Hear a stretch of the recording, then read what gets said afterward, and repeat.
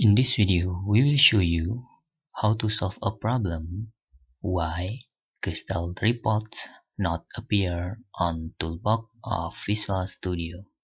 In here, I'm using Visual Studio 2019.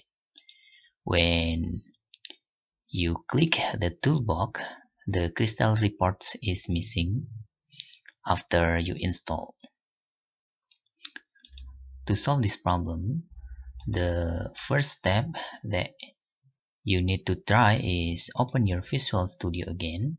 For example, I'm using Visual Studio 2019. When you create a new project, you have a mistake when selecting the Windows application in here.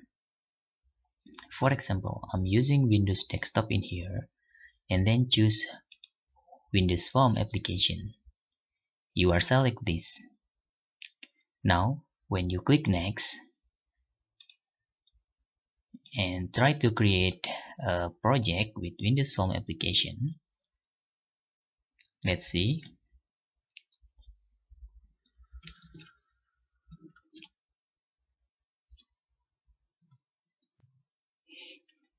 If you can see, this is missing crystal reports component.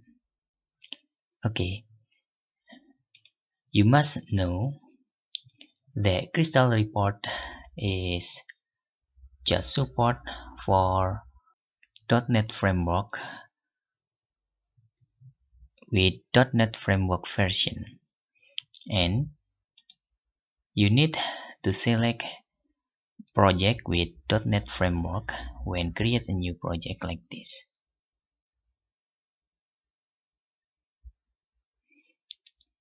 This is similar, but actually this is not the same. Let's select Windows Phone application but using .NET Framework like this. Not just .NET. In here is .NET Framework. Let's click next. I'm using 4.7.2 in here.